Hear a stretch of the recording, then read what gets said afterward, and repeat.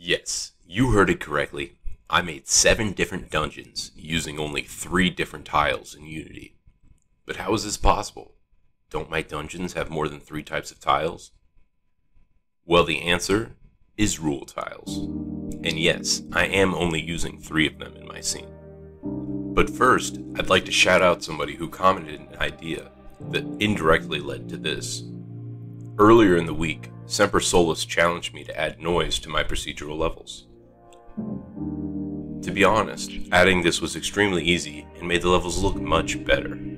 So thank you Semper Solus for the quick and easy win. I think it added quite a few style points. And a quick reminder, I'm always looking for more suggestions, so keep them coming please. Messing around with the rule tiles got me thinking more and more about how far I could push them. I had the idea to make an entire dungeon using only 1 rule tile. I didn't know if this was possible, but I wanted to try it. To start, I drew a large square of rule tiles and started creating rules that would shape my dungeon. I started by defining the back wall and where the floor would go, and then I started to work on the ceiling tiles that surround the level. Once the room was looking pretty good as a square, I started to expand its shape using rectangular brushes. This would create problem areas in the rule tiles that I would then create new rules to fix. Continuing this method long enough added enough flexibility to my rule tiles that I was able to start drawing pretty complex dungeons with just 1 tile. Eureka!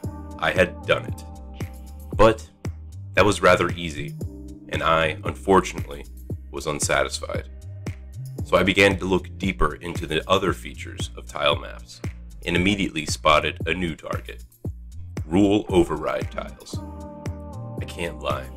I thought after doing very little work to create a dungeon from 1 tile, the next thing I would work on would be much more difficult. It wasn't. Rule override tiles were even easier to implement than the rule tile counterparts.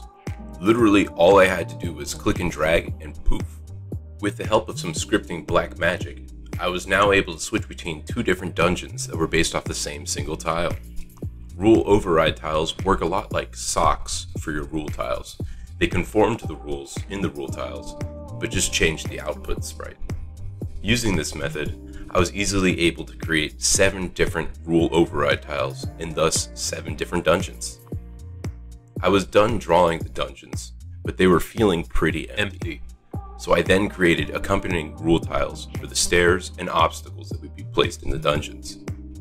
I found making the obstacles very interesting because they wouldn't look correct until placed into the specific shape that was prescribed to them.